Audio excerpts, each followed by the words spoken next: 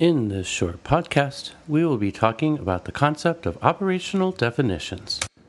Now, operational definitions are defining a concept in terms of how you plan to measure that concept. Let me repeat that. Defining a concept in terms of how you plan to measure that concept.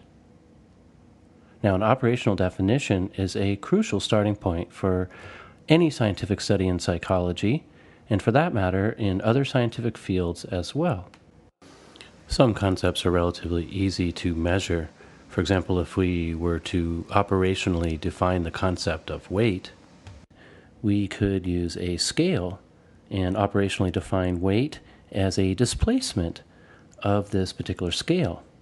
Or another easy concept to operationally define would be the concept of length, which could be measured as some extent along a predefined ruler.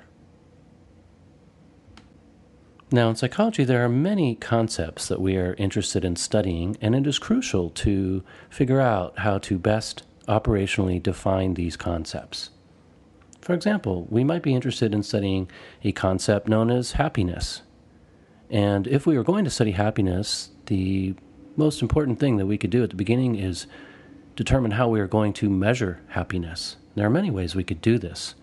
For example, we could simply record a person's facial expression and use that as a measure of happiness.